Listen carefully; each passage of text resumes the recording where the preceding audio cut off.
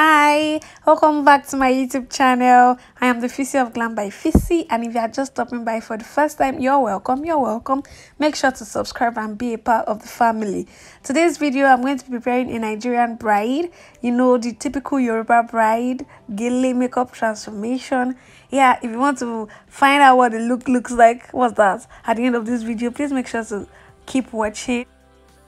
So yeah, I already hydrated our skin by spraying it with that setting spray from the beginning. Now I'm going in with the Omari Code and Brega moisturizer. I'm just moisturizing our face to keep our skin hydrated as possible.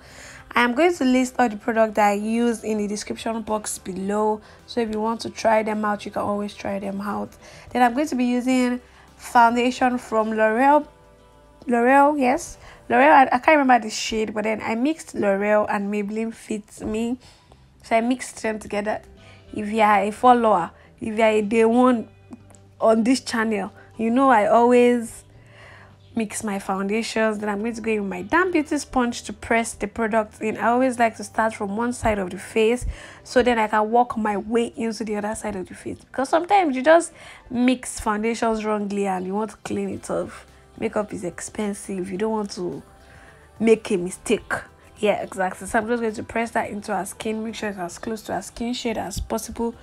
This skin shade, a complexion rather, as possible. Then to highlight, I was going for a really bright under eye. You know, she's the bride now, she has to look very different, very distinct. So I wanted a very bright under eye, and we're not going for any nude subtle look. Maybe one of these days I'll do a very nude bridal makeup tutorial. So I didn't want it to be too bright. As much as I wanted it to be bright, I wanted the edges of her face, sorry, underneath the eyes, to be as blended into her skin as possible. I didn't want it to be too, I don't know how to explain what I wanted, but I'm just going to be going in with a different shade of concealer to highlight the sides of her face. Not like the sides, just underneath the eyes, but then towards the end of the place I'll normally highlight. Yeah, so I think I used Elegantly Nude for that, and the Zara concealer, I don't know the shade. So for contour, I went in really mildly, because I knew I was still going to use powder contour, and I didn't want it to be too pronounced. So I can't remember what I used. I think I used the L'Oreal True Match foundation in C2 or something. I'm not sure. I'm going to put it in the description box below. So I'm going to start blending from the edge and work my way into the brows and into the sides of her nose. Okay, so this is just the abridged version. It took more time than this. Don't go and apply this much concealer underneath your eyes and expect it to have it blended out properly like 2 minutes. It took way more time than this. I just made sure to blend it underneath her brows, because I was thinking to add concealer there anyway, and I wanted that part to pop. Take your time to press the product in and pat it in. No harsh lines, no lines of demarcation. God, it took ages. At a point I was like, why did I go for this kind of look? It took so much time. Flipped my beauty sponge and used the bottom part to blend out the edges, just to make everything blend seamlessly. And for nose contour, I went in with a small angled brush from, I don't know where the brush is from, and I applied the same shade I used for our contour to snatch her nose. Now I'm setting underneath her eyes with the Sacha Buttercup setting powder in lights. At this point, I'm not even sure if Sacha Buttercup comes in shades, but I think it does, because I have a dark one. So let's say I use the Sacha Buttercup setting powder in light for our under eye area. I'm just going to press this into her skin to soak up all the excess dewiness and oil, and just to make sure that the under eye is as matte as possible, to avoid yeah, my Yoruba accent wanted to enter, to avoid creasing. Of course, by now you should know I'm just only going to set the areas that I highlighted. So after this process, the next thing I always normally do is going with a powder shade that is at least 2 to 3 shades lighter than a under eye area. I was using the Lady Beauty palette. You know, that's my go-to palette anytime, any day. I was using this to set the same way, just to further mattify underneath the eyes, soak up and throw away all the excess oil from the foundation and concealer. Now I'm going into a powder shade, a exact powder shade, to set all the areas that I didn't highlight, because we can't have the whole face looking all white now. We have to recede some areas so that some areas will pop. Okay, some parts are meant to be receded, while some parts are meant to pop. That's what I'm doing here, guys. I'm setting with the actual skin powder. I'm also showing the neck some love. You want to show your neck some good love. After this, I'm going to spray her face to allow everything sink in. I don't know why it didn't show. So I went in with the Davis pencil. If you're in Nigeria, you should know this pencil. And if you're in Africa, I think you should know this pencil too. I think it's available in Kenya and South Africa and a number of other places. This pencil is the truth. I have used it. I'm going to continue to use it.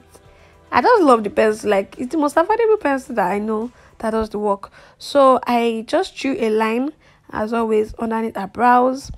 I brushed the hairs up with my spoolie or mascara wand, anyhow you like to call it. Then I also went in to draw a line on top of her brows, just to follow the form and shape of her brows and make it more pronounced. You know, now just carve the brows. I actually didn't clean her brows because they were properly carved when she came in. So I went into my Beauty Line by Didi eyebrow gel to put the brows in place, to put the hairs in place, so I avoid it from falling or slipping. You know what I'm saying?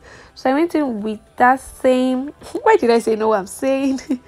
I went in with that same concealer I used for underneath her eyes, LA Girl concealer in nude. Then I went in for the beginning and end of her brows. I used the same foundation I used for our under eye area. I'm just going to use that same foundation to highlight underneath her brows. So this just helps me to blend more seamlessly, and it would have been very difficult if I had gone all the way with the same concealer I used in the brow bone area. It's very difficult to blend it out. So I'm just going to press the excess foundation into her skin and spread it all over her eyelids. Yay, it's time to bake. My Infused oven. Get your fan, bring your AC closer. It's about to get hot in here. Okay, so to bake on the eye area, I used the Sacha Buttercup. Yes, the same setting powder I used it again. I'm just going to pack it in large quantity, pack a lot, and put it under the eyes to catch out eyeshadow fallout and the likes. I'm also going to apply some more underneath her cheekbones.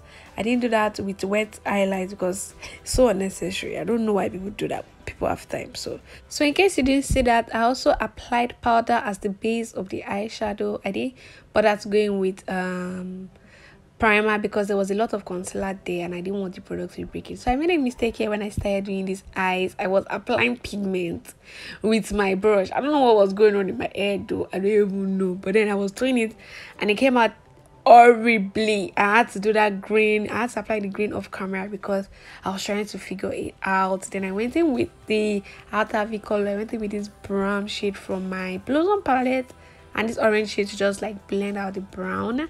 I didn't like the way the look was looking. I don't know why I keep saying look was looking, but then it was giving me one Nigerian flag vibe, which I did not want. Why would I want that? So I went in with another pigment from Candy Beauty, I think. Yes, and I think it looked better after I changed it from silver to gold. I went on to add blush. Why was that part so fast? And then I lined the lower eye liner. Sorry, I lined that lower waterline. I don't know why I said it. And now I'm applying these lashes from Lady V Beauty in the shade Slay Babe. I'm very sure about this shade because I absolutely love this. Why did I say shade? I absolutely love this style. I'm saying a lot of things wrongly. And for her lips, I went in with the Eye Magic palette. That palette has been my go-to palette for a long time now because it just has all the colors I love, subtle as it is and everything. I really want to start doing a lot of different looks that are different from like my normal brown hues, orange hues, and nude neutral looks. I want to start doing a lot of colors. So I really wanted something really different with the lips. Yeah, so I just lined that. So it was not as dark as I thought it was going to come out. I think I wanted like a burgundy, but not like burgundy, I don't know, like a light burgundy. I'm confused, I know. So I went out white with brown to like deepen it a little bit. Yeah, but then this is after mixing and mixing, this is how it came out, and I absolutely loved it. I actually went back in to put a little bit of white in the middle of her mouth. So I'm just brushing off the excess powder from the baking process. We are done baking now. She's out of the oven and she's looking like a snack.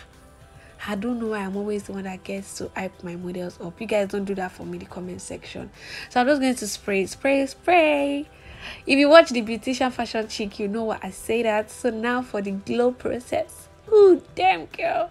So I used the Witcher glow palette first, but I didn't like it because I just kept up adding and it was not like popping the way I wanted. So I went back in with the Get Gorgeous technique highlighter, and ooh, damn girl. Yeah, I really like the effect. I used to see makeup artists use more than one highlighter. I didn't understand why, but now I do. So I'm just going to spray her face one more time. I didn't do that on camera, and this is the final look, guys. This is the end of today's video, guys. I hope you love it. See you next time. Please make sure to subscribe if you haven't. Tell me what exactly you like about this look. Leave me a comment. Follow me on my social media platforms. I love you guys so much. I love all 721 of you. Like, I keep a count. I love you guys too much. Bye, guys. I don't want to go, but bye. Bye, guys. I love you.